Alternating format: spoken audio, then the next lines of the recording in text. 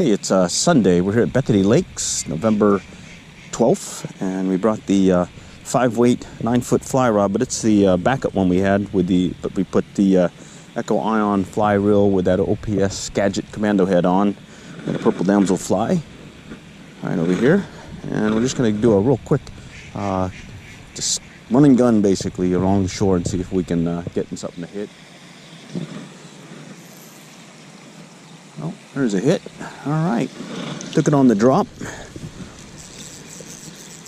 All right. Feels good. Oh, lost him.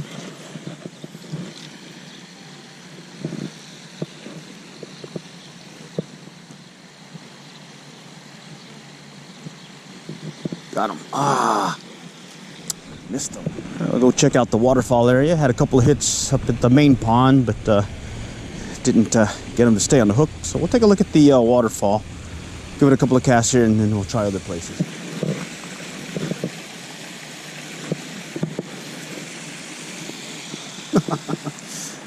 All right. He struck it as we were pulling it out. Little sunfish or bluegill. Little bluegill. All right, we got one to hit here in the canal. I think it may be a sunfish. Down here in a moment. Yep, little sunfish on a near deer. That slow strike indicator retrieve. Oh, it's a bass. All right, there he is. Cool beans. Bass.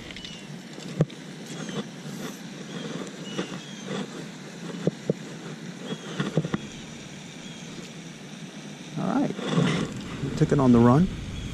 And he dropped it.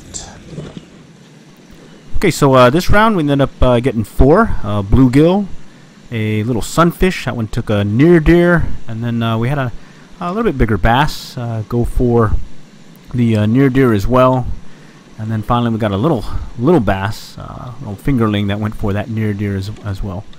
And here's the rod that we were using, that old eagle claw that we use as a backup, and then the Echo Ion 4 5 weight.